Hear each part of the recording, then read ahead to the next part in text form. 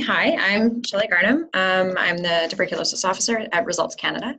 I'm pretty excited for this webinar today. I think it's very timely and we have some really interesting presentations. So I think we're going to try to spend the least amount as possible time me talking, and we'll go right to our panelists. Just a quick overview, some of the key things that we're looking for to get out of this webinar.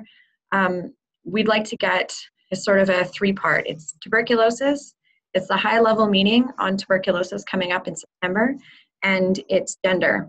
So how do those three things intersect, and what can we as civil society and Canadians and partners working together to fight tuberculosis do to make sure that we have the most successful high-level meeting in September coming, that we are fighting tuberculosis in Canada and globally, some next steps and how do we engage further, and hopefully we'll open up some lines of communication and some networking and share some opportunities with each other. So please feel free to put your questions in the chat box, and we'll try to monitor them. The run of show in general will have an opening by Mandy Slutsker from Action Secretariat. I'll throw to her in just a second. She'll give a quick update on where we're at with the high-level meeting. And Mandy, if you don't mind just giving a very brief basics, what is the high-level meeting, would be very helpful. And then we'll throw to our other panelists. We'll have a few minutes, about 5 to 7 minutes of chat and Q&A after each panelist presents. And then, like Kate said, we'll have a more in-depth discussion if people are up for it to hang on the call a little around like 1:50 into 2 p.m. and on if people are up for it. So without further ado, I will throw to Mandy Slutsker. She works for the Action Secretariat in the United States, a global health advocacy partnership. And Mandy, if you don't mind describing a little bit about what you do and why you're here. Hi, thanks so much, Shelley. I work for Action, which is a partnership of global health advocacy organizations that work on TB, child health, and nutrition, and some other issues. I am the co-chair of the HLM advisory panel for TB for civil society and affected communities. And I have been working very closely with people at the WHO and Stop-TB partnership and the UN itself to make sure that civil society and affected communities are very engaged in the high-level meeting. So just want to take a step back and explain what the high-level meeting on TB is and why it matters to Canada. So the high-level meeting, the UN, during the UN General Assembly and throughout the year, often convenes meetings on topics and areas of great importance to people all over the world. And sometimes these are health-related issues. There have been multiple high-level meetings on AIDS, for example, and a couple of years ago they had one on antibiotic resistance. After a lot of pushing from the TB community, because TB is the world's leading infectious killer, the UN has agreed to host a high-level meeting on TB. It's going to be on September 26th alongside the UN General Assembly, so heads of state will already be in New York. And this is really important because it's an opportunity while they're in New York to say, hey, just walk across the street and go to this meeting. It's already taking place at the UN, and we really want you to show up and to get involved. Well, the purpose and the goal of the high-level meeting is to get high-level political commitment and political attention on TB, and to have a declaration, an outcome declaration that heads of state sign and agree to. And when they are signing these agreements and when they are negotiating what goes into this document, this outcome document, they have different blocks that do negotiations. And one of these blocks is Canada, Australia, and New Zealand, meaning that those three countries actually work together to figure out what kind of language is in the document, what things we ask countries to do. And so Canada is in a really strong bargaining position and position of power to influence what's in this declaration. We also hope that heads of state not only show up, but have commitments ready to make and share that day. So Prime Minister Trudeau could show up and say, hi, I'm here representing Canada. We're very proud to sign this declaration. And also I commit Canada to a certain amount of money used to invest in research and development to find a new vaccine for TB, something like that. So that's what we're looking for.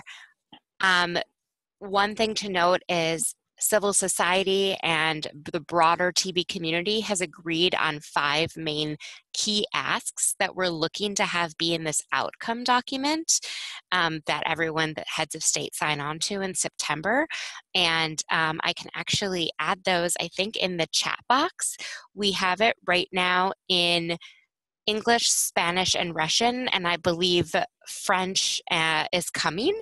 So we'll definitely share with all of you once it is in French, because I know that is one of Canada's main languages.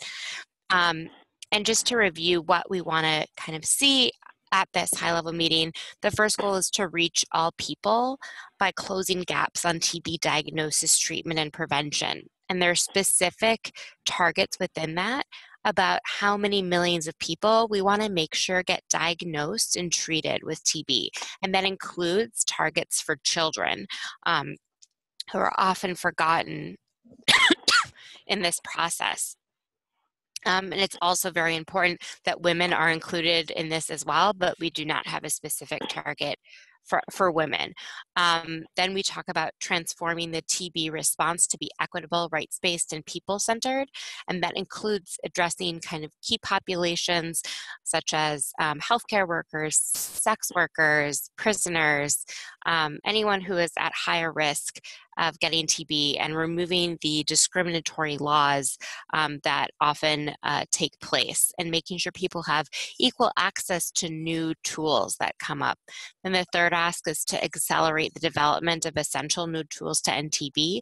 So that's all of the R&D work that is being done. 4 is investing the necessary funds to end TB, so making sure there's enough money to get all of this done. And then 5, which is actually the most important, is accountability. We want decisive and accountable global leadership, including regular UN reporting and review. So even if everyone signs this document and heads of state then go home, what happens after that? And making sure that there is review and there are scorecards and national rankings and ways to make sure that we can hold leaders accountable is definitely the most important. So I hope that is a good initial overview of what the high-level meeting is.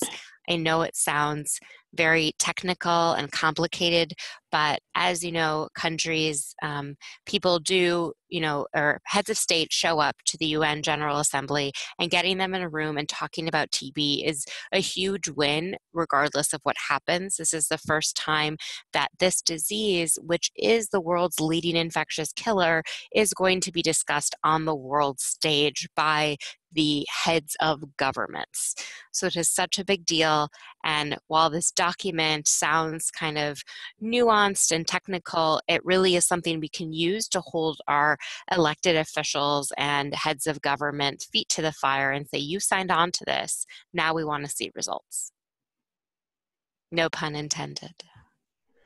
Thanks, Mandy. That was a fantastic overview. I'm going to move fairly quickly, but I wanted to know just, does anyone have any questions for Mandy? She can't stay on for the whole time. So if anyone had any questions for her on the high-level meeting immediately, I would say speak now or type in the chat box and we'll get to it.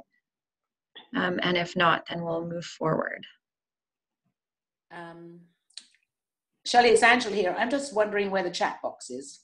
Oh, if you scroll your mouse down to the bottom, there should be a little bar that pops up, and on the far on right-hand side, there's a little blurb that says chat. Oh. And if you click on that. I'm on my iPad, so maybe. Oh, shoot. The iPad one is a little bit more, I think maybe it's at the top. Okay. Okay, well, don't hold things up. Okay, well, if you do get it, be sure to write in there. And if not, I mean, you can ask your question right now. No, I just wanted to not miss anything. Okay, no problem. Okay, well, we'll move on. Thank you so much, Mandy, for giving us the bit of a global perspective, and then some really specific things for Canada as well. I think that helps position the rest of this conversation. It's Trevor here. I wonder if I could make a comment. Yeah, absolutely.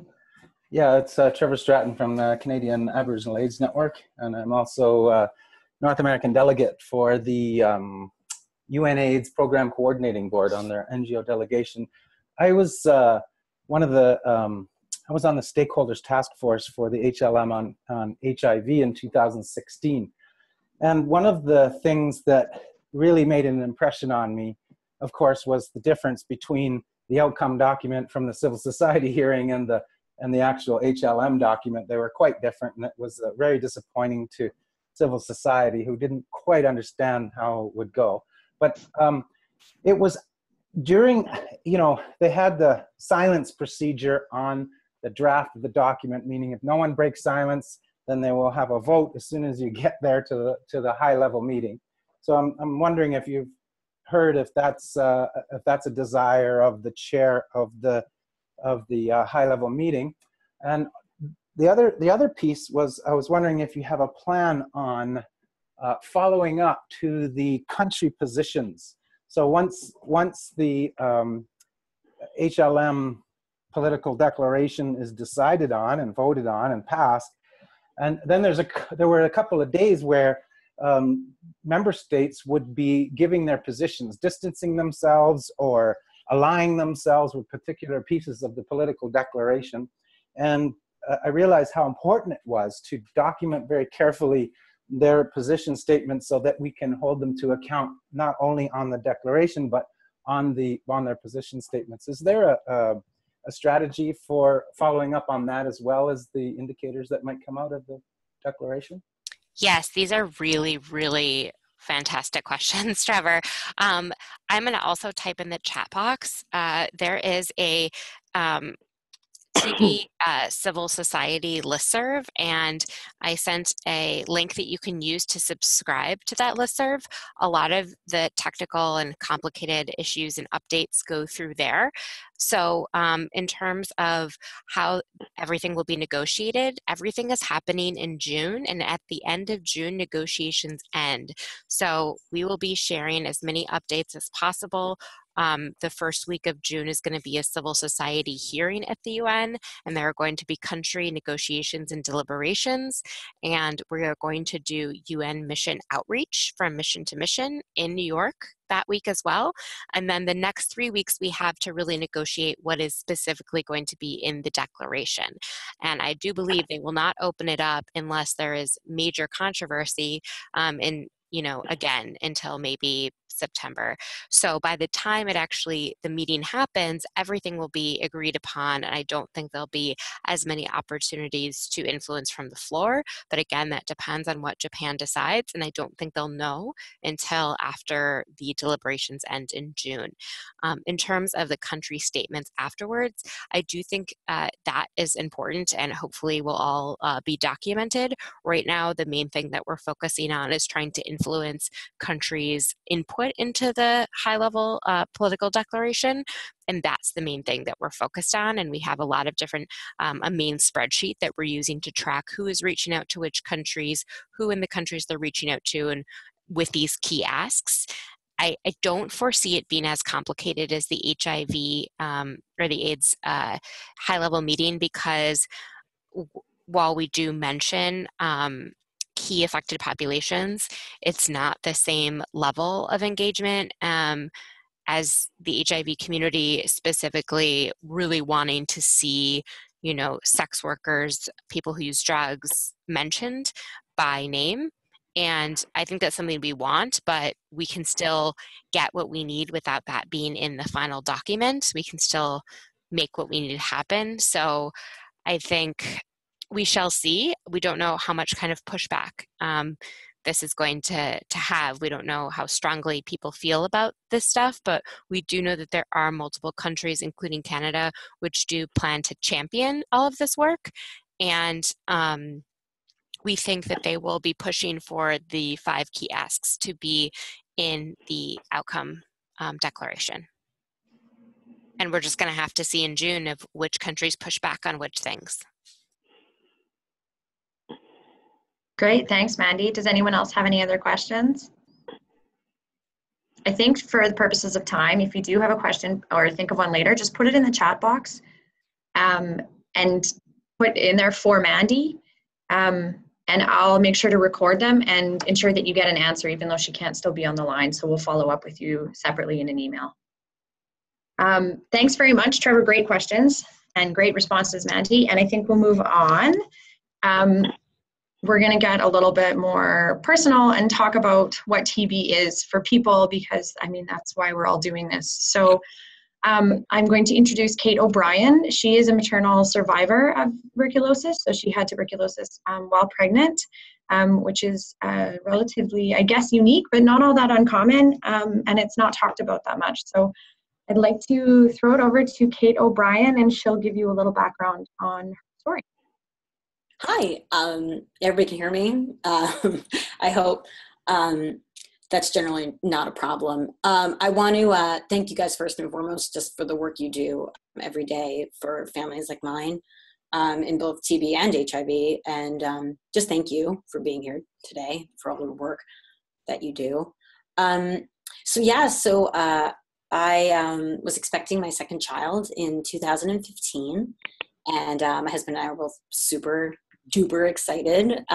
We were living in New York City, and you know, I just started feeling terrible. And I feel like a lot of pregnant women probably have the same kind of experience where you just, and this was my second child, so I knew something wasn't right. I knew this just wasn't normal pregnancy, but it was hard to get my doctors to acknowledge that in the beginning. I kept saying that, you know, I was having a terrible cough. I did mention that I was spitting up blood, but I was prescribed amoxicillin and treated for, you know, like some other routine bacterial infection.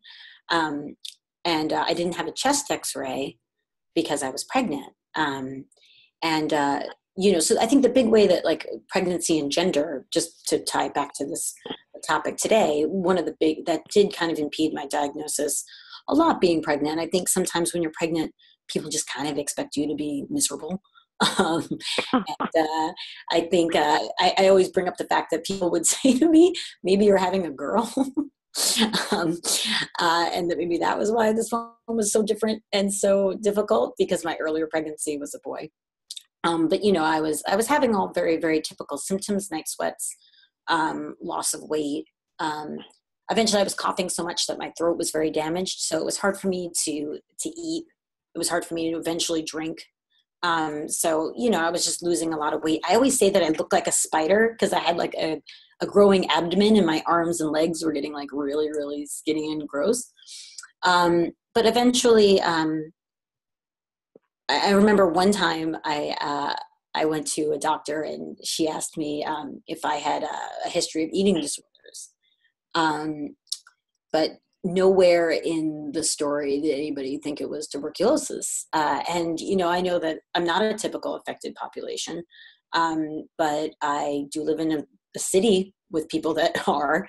I was, you know, in New York City and commuting and hanging out, and I had traveled. I know that maternal TB doesn't get that frequently. It can activate a latent infection, so it's funny that it doesn't, because I hear statistics, and there are several women that are diagnosed with TB while pregnant. And they still kind of believe that might be underdiagnosed. So it's super important, and I'm very happy to see this topic being addressed. To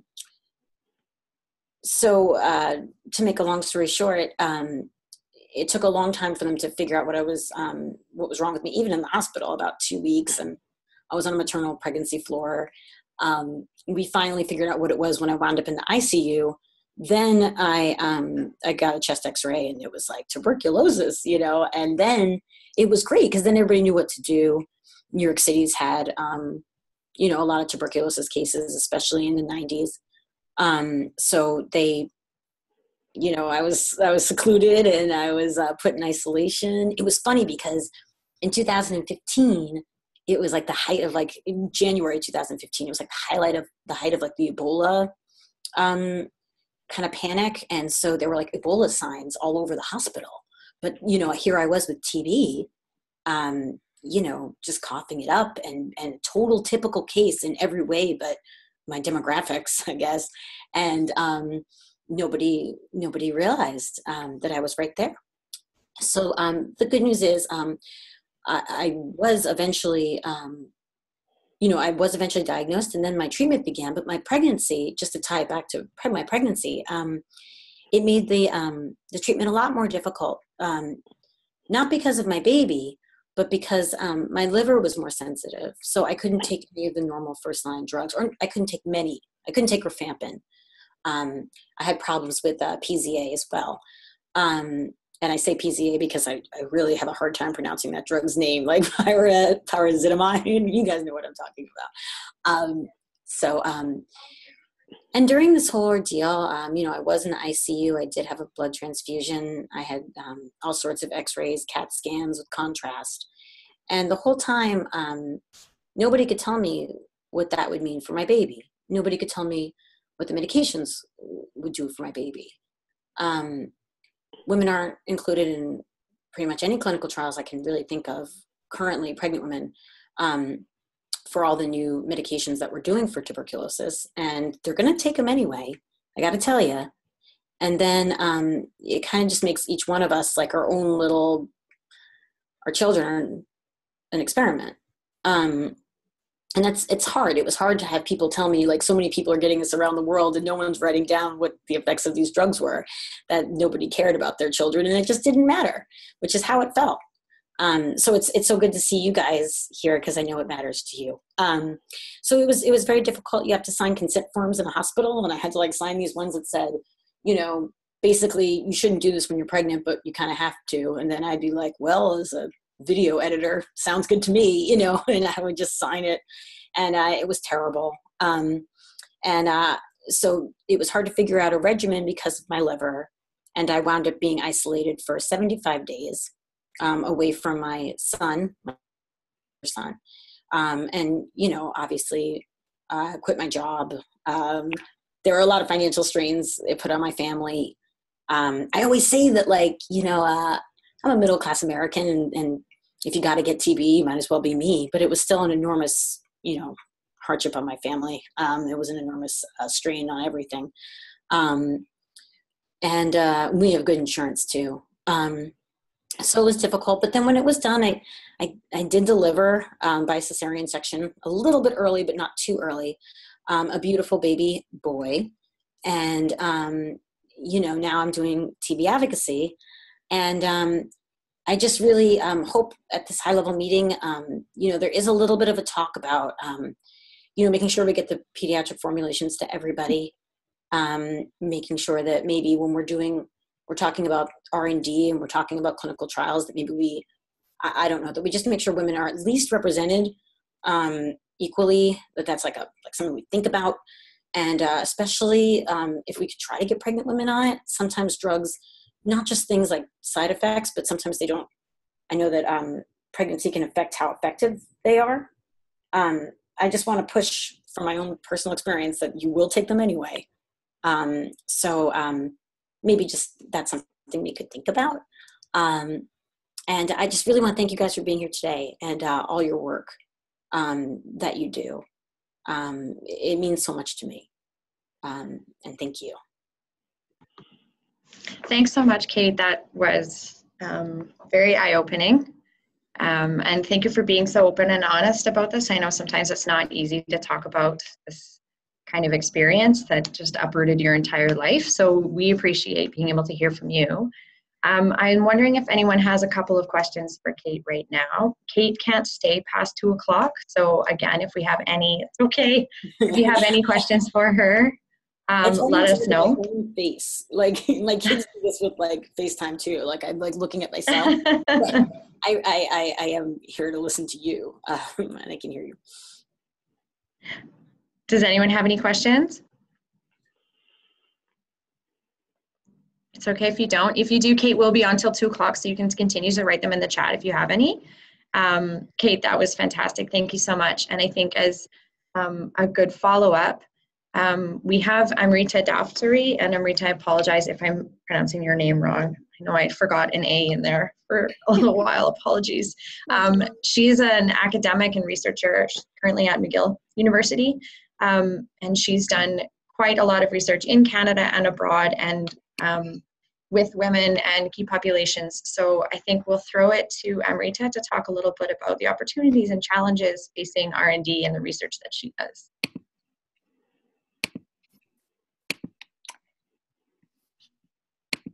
Thanks so much, Shelley, and thanks so much, Kate, for having me here, and to Robin as well. I'm really excited to be on this webinar and to join Kate and Aluki and Mandy and all of the staff at Results Canada. It's a real privilege. I'm going to talk a little bit about the unique challenges that I think women might face in the context of TB and some important opportunities that the HLM could offer in addressing some of these challenges. Now, a big part of me really doesn't mean to strengthen any argument for TB and gender by comparing the experience of women to men and sort of downplaying, I think, the very real impact that TB has on men the world over. But as part of my own research over the last 12 years or so, I have spoken to dozens of men and women with TB, and I'm convinced, the research has convinced me of the imperative to focus on the unique issues, I think, that face women at risk or infected with TB and to boost their role in tackling this epidemic. So this is a quote that I'd like to share. Oops, I'm not sure if you guys can see this. That I'd like to share from a TB survivor who I've come to know quite well over the past few years and admire greatly. Her name is Nandita Venkatasan, and she was diagnosed with extrapulmonary TB in Mumbai, India, when she was in her teens, and treated with second-line TB drugs that made her go deaf at the age of 24. And so Nandita has given me permission to share this slide. And I show this just to showcase that in many countries, women face great hurdles accessing services on account of, competing social obligations, gender norms, poor access to all of the resources that they might need. And in countries such as India and South Africa, where I do most of my work, women face tremendous stigma from having TB. And their stigma can get amplified because of their gender. It's often much worse for the 400,000 or so women who live with TB and HIV. It's often much worse for the women who live in poverty, for women of color, for immigrant women, for Indigenous women. So how can communities, health systems, research organizations, how can we help move things forward for women?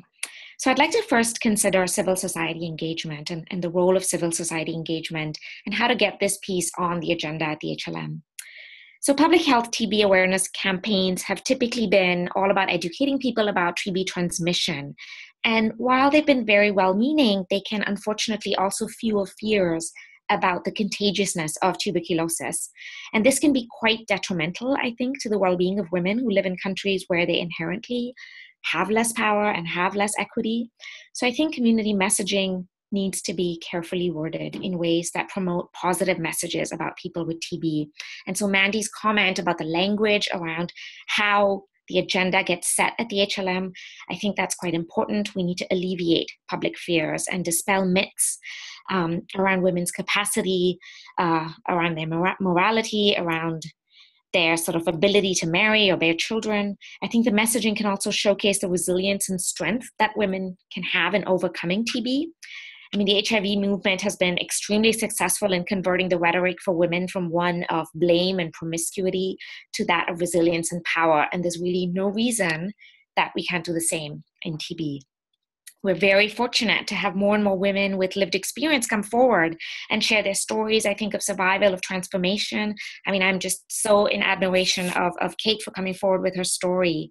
I just wanted to share these images of women that I've come to admire over the years who have taken that battle forward and sort of talked about their experience and their resiliency in combating TB. Nandita, who I spoke about a little bit earlier, she counsels women every day through WhatsApp chats in India, telling them, other women with TB, about how they can deal with some of the social effects of their illness. So I think civil society engagement needs to include the voice of these women who have been directly affected by TB. And my mentor that I work with very closely at McGill, Madhu Pai, insists that every TB event, be it at the community, policy, academic, or research level, must begin with the voice of a TB patient. Next, I think we can advocate to institute changes at the health system level. And I think the TB world has really failed to be gender sensitive. TB diagnosis, case management is all highly standardized. We are focusing on bacteriological cure, on treating the disease and not the patient, not the man or the woman in whom that bacteria resides. So I think providers can be sensitized to the unique concerns that women are likely to face in contrast to some of their male patients. A diagnosis of TB in a man could mean that he loses his job, that he might go broke, that he might suffer some loss to his sense of masculinity, but he will still likely be cared for by his partner, by his family. He will probably still go on to work, to study, to marry, and to have kids. A woman with TB, unfortunately, not only risks losing her job, she could very well suffer emotional and physical abuse from her husband. She might be thrown out of her house. She might be considered unworthy of marriage or motherhood. And this is not just relevant in a lower and middle income country. It is relevant, I think, in Canada, given that many TB cases are occurring in communities where gender gaps exist.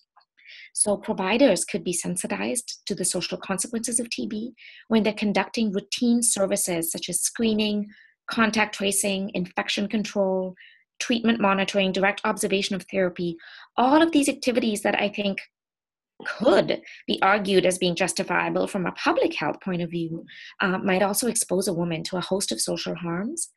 And careful planning, gender-sensitive care, counseling women about the effects of TB on their sexual and reproductive health, thinking back to some of the comments that Kate also mentioned, involving them in treatment, I think could help to alleviate some of these social harms. Finally, I think gender is a key issue in TB research and funding. I mean, Canada is already doing a lot, I think, in this regard. If we look at the Global Affairs Canada website, they are trying to push the global gender agenda forward. But one of the most amazing things that I have recently had an opportunity to be a part of is the Stop TB Partnerships TB Reach initiative. I mean, Canada is a major funder to this donor to this initiative, and the funding has mandated all grantees world over collect and report gender disaggregated data. And this is just a photograph from the kickoff meeting we had in Bangkok last year. And McGill is a knowledge management partner for about 20 of these grantees. And over this last year, I have seen a fairly simple mandate drastically shifting the way in which communities are thinking about gender and TB. Projects are naturally taking on a gender-sensitive approach to delivering their interventions. We're seeing more and more grantees using gender as the kickoff point to plan additional research, to study how projects are being taken up by women compared to men, to identify what strategies would work to ensure women's equal, if not greater, participation in TB case finding and TB adherence interventions. For a change, we're starting to see people think actively about including pregnant women in research. We're working with at least one organization in South Africa that is looking at exactly this.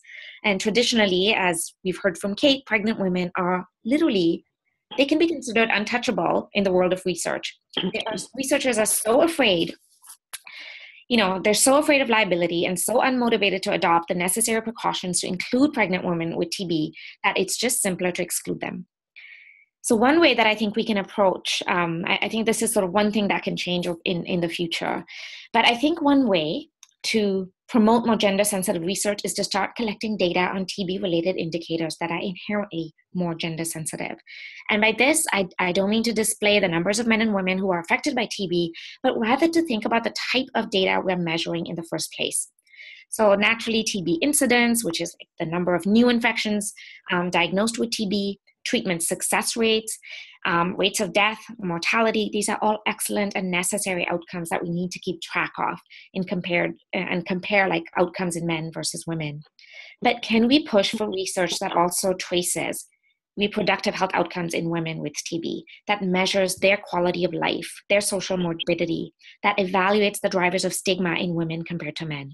Can we encourage research that examines diagnostic delay and quality of care for women compared to men? This sort of research, I think, can really push the agenda forward for gender and TB and help ensure that future programming could possibly be geared to meet the unique needs of women. I'm going to end on just one point. I'm going to say that there is a clear onus, aside from all of the things that I've just talked about, to also promote the footprint of women in TB research and policy making. I am just amazed at the panel that Results Canada has put together here. But if one were to look at the leaders in the world of TB today, you're really looking at a room filled with older white men.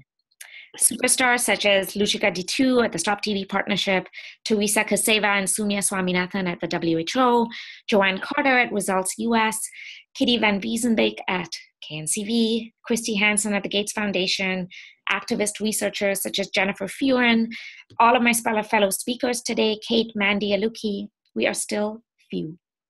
A recent article published by the Canadian Medical Journal showed that female health researchers in Canada are funded significantly less often than their male counterparts. This gender disparity in supporting investigators is, to me, alarming, given how much that we boast our commitment to gender-sensitive investigations are. So I think it's time that Canada supports women with TB and advocates for the lives of women with TB by supporting the ideas, projects, and innovations of women, including those with TB. So thank you. I'm just going to end there, and I'd be happy to take some questions. Hi, it's it's Marguerite. I'm on the phone from Gran. My question has to do with looking at the incidence of TB among older women in across the world who are suffering from TB. We know the connection of TB to sorry, I've got something in my throat here. The association of TB with HIV/AIDS sometimes, but also in general. We're interested in, because we know that a lot of times older women aren't being counted in any data. And if you don't count them, then no one can pay attention both to whether or not they're getting the disease. And the other thing is the impact of those women as caregivers for their families when primary caregivers die. So I wonder if there's any research or thought about that is going on, and what is a good way of inserting that element into research and statistical exploration and the reporting on that kind of incidence with older women. Yeah, thank you for that comment. I think you're spot on something that is largely neglected in the TB world. From what I understand, the data that gets collected, the cutoff point is typically 14, 16, 18. Those are the age groups that they cut off data, like girls under 5, adolescents, and then everybody else. Well, and we hear also women, nothing if they're older than 49, like they don't exist. Absolutely. You are absolutely correct that this is something that I think is not collected adequately enough. We don't have enough data about that. We don't have enough information about what might be the specific issues and challenges in that age group. So I think just as much as we're pushing for a gender agenda, we need to, I think, align with the issues around age. And make sure that the needs of women who are older and at risk for TB or develop TB, and caregivers especially who are looking after most likely younger people with TB, how that affects their outcome. Yes. Thank you. Well, any advice about how we could kind of make those arguments at some point would be very helpful for us. Thank you. Thank you. Thanks very much. Good question as well. Thanks, Amrita. I also encourage you, Amrita, if you come across any good resources, to share them with us, and we can share them with the group as well, with these questions or others as they come up. After this webinar, in the next week or so, we'll be sharing a follow-up email with everyone, so we can include extra resources for people. Did anyone else have any questions? And again, okay, if you don't and you think of one later, we can always address it later. Thank you so much, Amrita. That was phenomenal. I was note-taking as quickly as I possibly could. Hello? Thank you. Yes. Hi. I do have a question that's related to, you were talking about if there's any possibility of sharing resources. My name is Kate Waller, and I'm from Plan International Canada, and we work on a lot of global fund projects. Therefore on TB and HIV/AIDS, and we're trying to make our programs more gender responsive and adolescent friendly.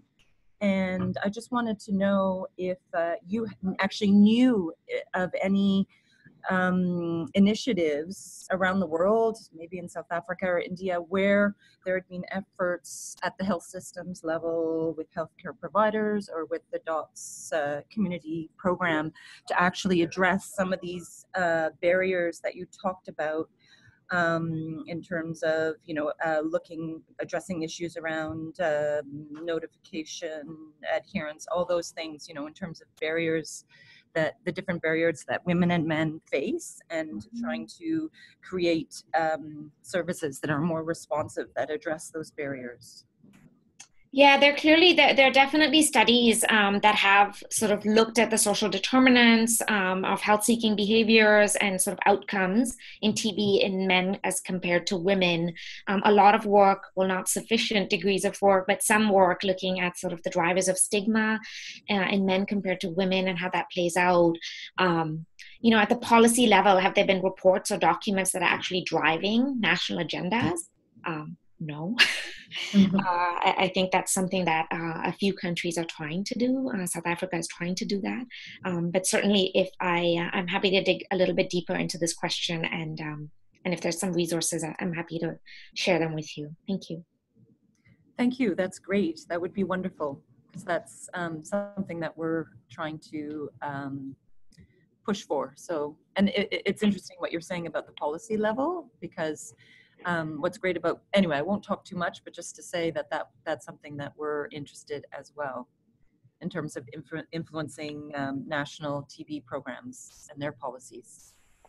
Sure. If you could just send an email or put your name into this little chat box so I don't forget, I would be grateful. Thank you. Okay, great. Thank you so much. Really nice to meet you. Thanks, Kate. That's helpful for us as well at Results Canada. We can start to reach out with some materials as we find them as well for you. Great, you could share. Yeah. I'm going to pass it on to our next speaker. We're really privileged to be able to be connected with Aluki Kotierk, or Kotierk. Apologies if I'm pronouncing that wrong. She's up in Nunavut, and she's the president of the Nunavut Tunngavik Incorporated. And so I'll allow her to give a little bit further introduction. So Aluki, I think you're actually on internet connection. Yes, she's on the video connection as well. So Aluki, take it away. And I think you can hear me. Can you hear me now? I've unmuted it. Yeah, so I can hear you. Okay, perfect. Perfect. I know we were a little bit concerned with the broadband because we often have broadband issues in Nunavut, but hopefully nothing gets cut off and you're able to hear me. Kuyanami, thank you for inviting me to be a part of the webinar. I'll let you know that this is the first webinar I've participated in. And I'm pretty excited to be able to do that. I'm not sure what, I think I'll provide a context, and if people already know this, I guess it will just be reinforced. But in terms of Nunavut, there are 25 communities across our territory. Our land mass is about 1/5 of Canada's land mass.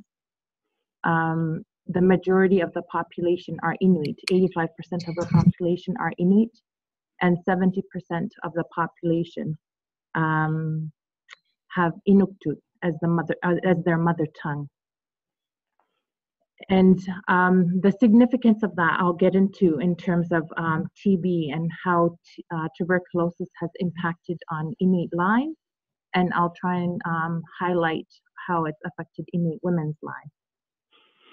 So I mentioned that we have 25 communities, but I just want to emphasize that these communities are very recent in our living history. My father's generation was a generation that was still living out on the land, with no municipalities, with no schools, with no RCMP, without the infrastructure that we currently have. So very recently, between the 1940s and 1960s, there was a ship that was coming up along the coastline up in the Arctic in Nunavut that would do testing of Inuit. And when they would do the testing test to see if Inuit had tuberculosis, they would, if they tested positive, they were then taken away. to various sanatoriums. I have relatives, my grandmother and some of my aunts had been taken to Hamilton's TB sanatorium in southern Canada. And so that kind of provides the context, I think, of how tuberculosis has been the experience, the Inuit experience of tuberculosis, where people would be tested, they'd be positive, then they'd be taken away somewhere they'd never been, surrounded by people that couldn't speak their language. And the people that they left behind didn't know when they would come back, or even if they would come back. Recently, in September, I traveled with Stephen Lewis, who's from AIDS Free World, and he came to Nunavut to bring attention to tuberculosis and get a better understanding of the Inuit experience with tuberculosis. And we went to the community of Igloolik, and we spoke to various community members and community organizations. And it was quite apparent that even to this day in 2018, because people have lived through this, that there's still a lot of pain and anguish when people talk about tuberculosis. There was one woman who was speaking in Igloolik who was, as an adult, crying because recalling how her mother had gone on the ship, had been tested, and then was taken away. And so as a young child, she was now motherless for a number of years, and she didn't know what was and there was no way of communicating what was happening, and people didn't know if people were going to come back. And currently, we're as Nunavut Tunngavik Incorporated, we're working with the federal government on a program called Nandilabut, which means to find people. Let's find them. So one of the things that we've been working on is a database to help Inuit who lost loved ones or who don't know where loved ones are buried, to try and get information about these tuberculosis patients and family members that never came home. So this, fast forward to today, many people, when you talk about tuberculosis, still have this as their collective memory. So there's a lot of stigma around tuberculosis and the great fear of what it means to have tuberculosis, with the lived experience of having people, family members leaving. And of course, when people leave, it's quite disruptive.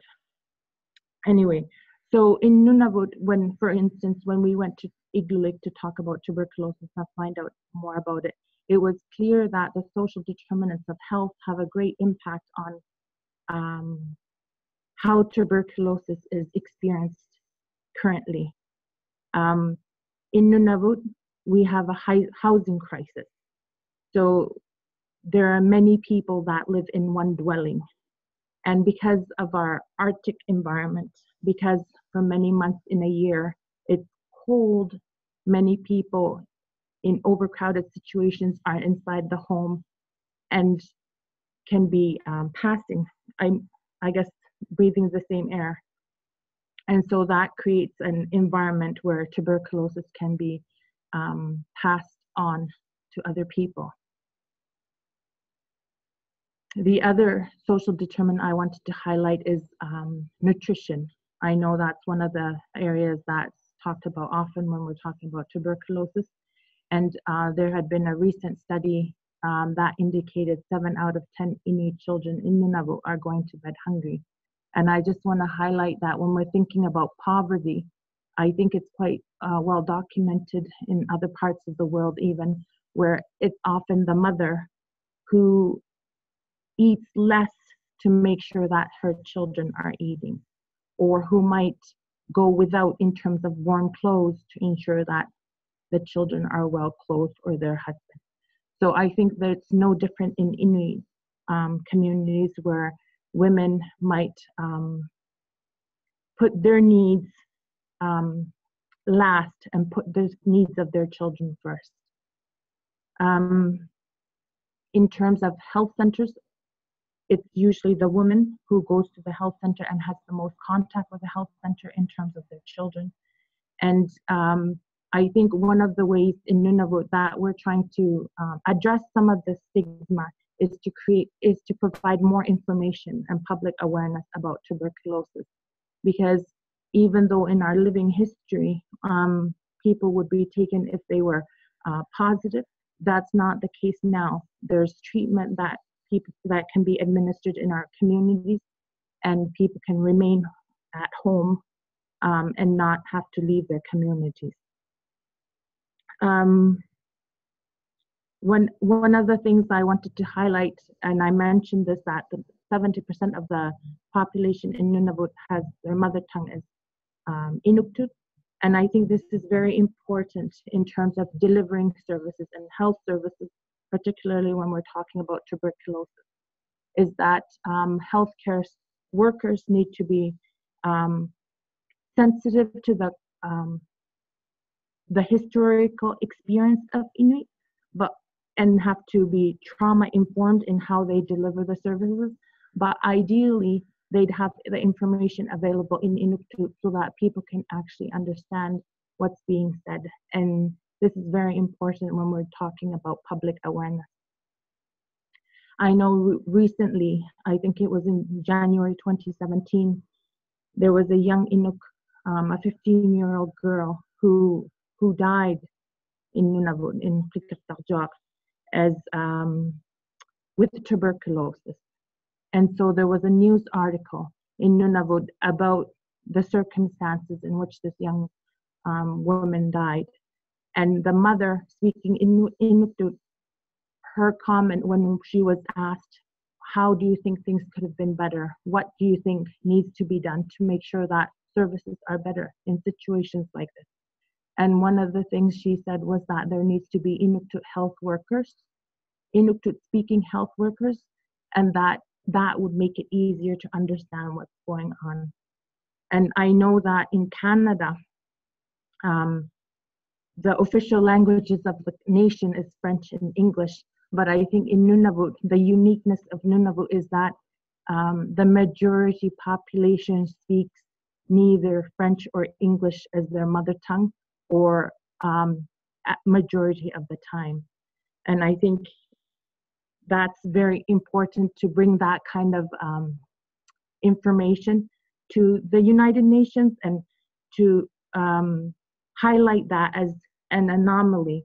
I know in Canada, we're often looking at other countries when we're looking at infectious diseases such as tuberculosis, but I think it's very worthwhile, particularly for Inuit lives, that we look at it within our own country as well.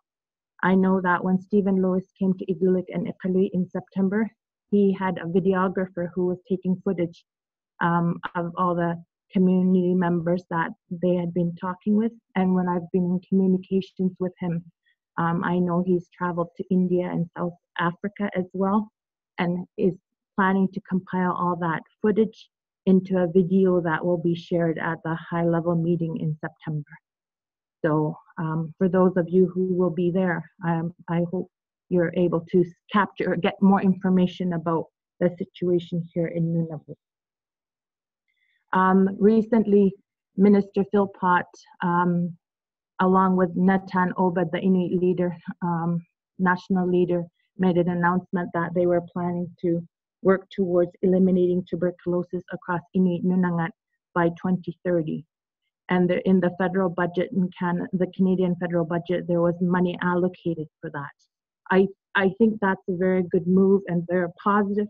One of the things that I raised at our Inuit Crown Partnership Committee meeting with the Prime Minister was that although this is great news, when there's no additional monies allocated to address the housing crisis, it makes it very difficult to understand how one will be able to eliminate tuberculosis when we know with overcrowded housing situation that it has a very powerful and negative effect on the spread of tuberculosis. However, I think the attention on tuberculosis is really appreciated, and we look forward to continuing to work to make sure that our lives are as important as other people's lives, because we know that we have a very high rate of tuberculosis, and we know it's preventable. And it's, in my view, a great shame, one of the great shames, that it's still very prevalent across our communities. I asked recently for an update on how many active cases there are in our territory. There are between 8 and 10 communities across Nunavut, and I'll remind you there are 25 communities. So there are between 8 and 10 communities where there is still currently active tuberculosis. In February, the government of Nunavut opened up a TB screening pilot in the community of Kotierk for a period of 7 weeks. And the intention was to do a community-wide screening because that community is one of the communities where there is active tuberculosis. So it was a makeshift screening center. And when the director of the chief medical officer on Tuesday, when we were at a meeting, identified that to do that one community, to do the screening in that one community in that way cost $2 million. And that's such a lot of money for one community. And the amount of money that was announced in the federal budget is a lot of money over 5 years. But when you start breaking it down by each year and you look at how many communities there are across Inuit Nunavut, I question how far that will go. And I hope that we continue to work really hard to make sure that tuberculosis is something that is not as common as it currently is. I'll leave it at that, and I thank you for the opportunity to speak. Thank you so much, Aluki. That was fantastic and an excellent way to set the context of what's happening in Canadian northern communities and also happening throughout Canada, but it is specifically and it's so extreme in Kenya's Inuit communities, and it is shameful. And so we are excited that Canada the federal government has started to make those moves, and we'll continue to follow that and see what we can do. And I know there's partners on the call that are also working to see how to make sure that money is spent as effectively as it can be, because I think you're right, the social determinants of health are so important. And I mean, if we can have all the diagnostic equipment in the world, but if people still have poor nutrition and they still have poor housing, then we're just not going to get as far as we need to get. So I think that was very well said, and thank you so much for saying so. Would anyone on the line like to continue the discussion? I know we said it would go till 2 p.m., but we're available. Does anyone have any questions for Aluki or any of our other speakers as well?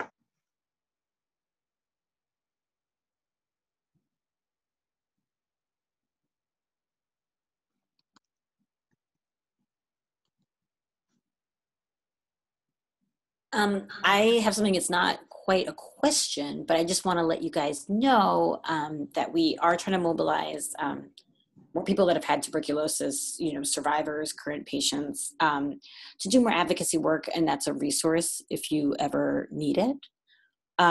We're kind of underneath the National Tuberculosis Controllers Association right now, but the little group we have is called We Are TB. So if you're doing any kind of anything and you want to talk to more people like me,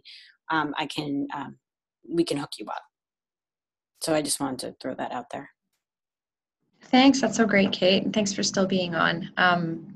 I had a question for you, Aluki, just on that and support. And you might not know the answer to this, but I'm wondering if you know what kind of support network there is for tuberculosis survivors in those communities. I know that Amrita had spoken about Nandita and how she reaches out via WhatsApp to people and particularly women from all over India on social, emotional, and actual just care support on how to go through the treatment. And she's reaching out constantly to TB patients. And I know that's something that is often missing in the care system is that one-to-one support.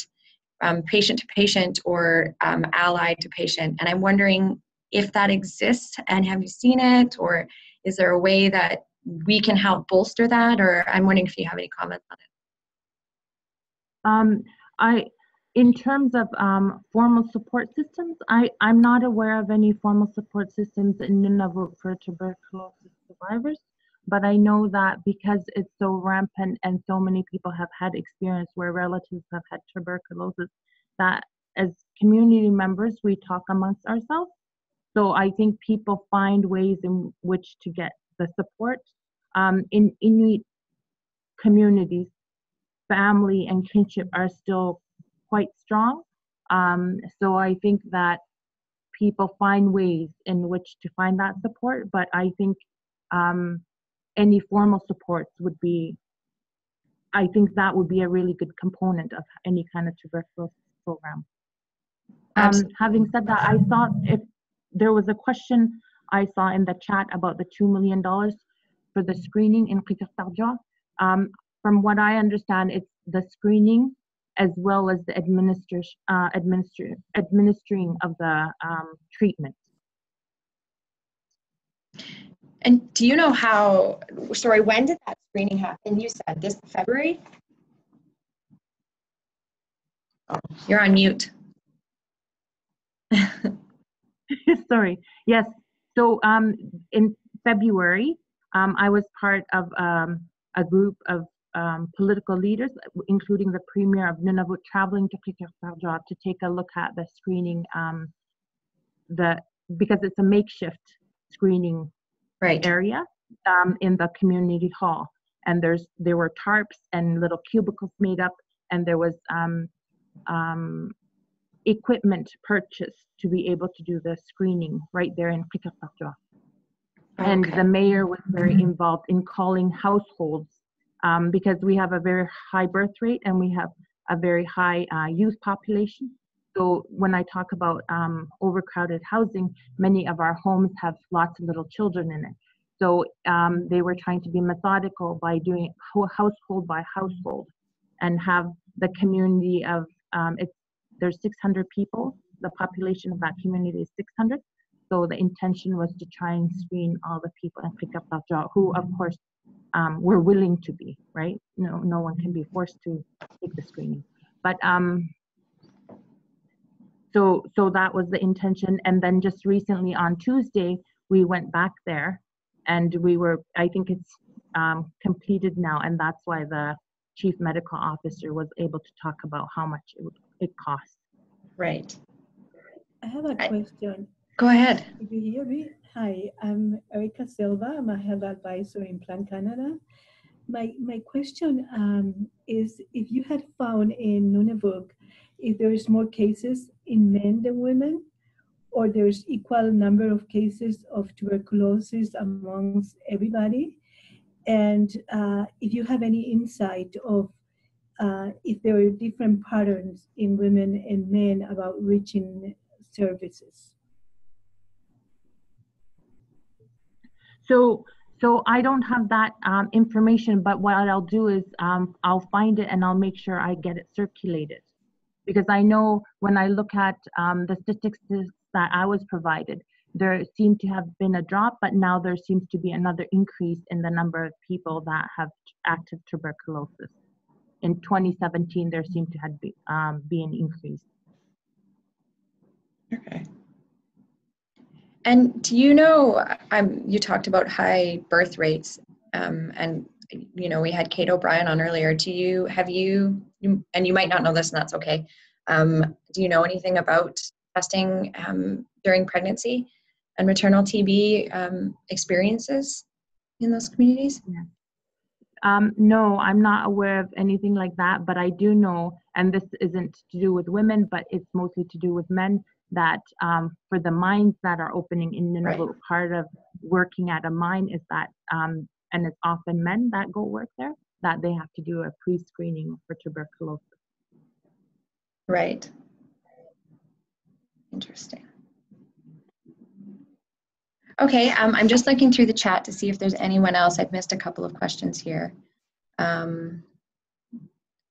Thanks for catching that one. Did anyone else have any other questions? I have one more, and then I'm actually going to have to run away here. I'm really sorry. But I have one more for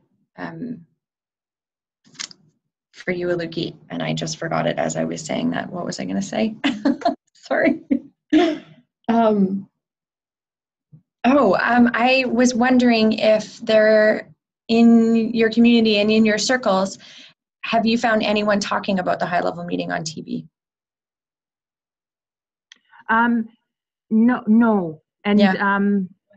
no one's talked about it. The only reason I knew about it was because of Stephen Lewis traveling to Iqaluit and Igloolik, and I've been in communication with him since September after I met him, and that was the only time I heard about the high-level meeting. Okay, well, you'll have to, we'll have to follow up with you, but if you're looking for more information, and if anyone is looking for information, I encourage you all to use myself and Kate as resources. Mandy also put in the civil society listserv at the very beginning of the chat there that you're welcome to add yourselves to. That one is a global listserv, so it gets into like the high level discussions and a few more of the technicalities and stuff. But even if you just were curious and you wanted to ask a few questions, very basic to a little more technical, I'm happy to reach out. You can call me or email me. They have the civil society hearing coming up in June, and then the high level meeting. And you don't have to, attend either of them to have an impact, but there's a couple of waning ways in which we can still influence this. And so I encourage you to reach out if you are interested. And even if you think you have, a dumb question or whatever, I'm happy to answer it. It's a very confusing process, all of it. But the more we talk about it and understand it and help shape what Canada can and should be doing, the better. And with that, I'm going to say thank you so much to everybody who joined us. And I have to run out. I'm sorry, Kate, to abandon you. I don't know, Kate, if you want to stay on the line or if anyone else has a conversation. We'll definitely be sharing information after this. And I'm just going to type my email in the chat box here for everyone if they want to reach out for any reasons. There you go. Please reach out or call if you like, and we can continue this. Thank you to everyone that joined, and hopefully we'll still be in touch with you in the coming weeks and months and years. Thanks, Shelley. This was great. Thanks, Shelley. Thanks, Kate. Thank you. So, and I'll send around an email with everybody, to everybody with our contact information as well. Does anybody else have any more questions before we head off?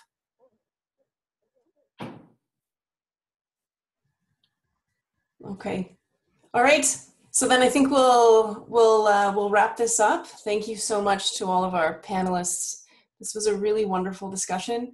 And if there's anything else, again, get in touch. And I'll be sending around an evaluation if you wouldn't mind.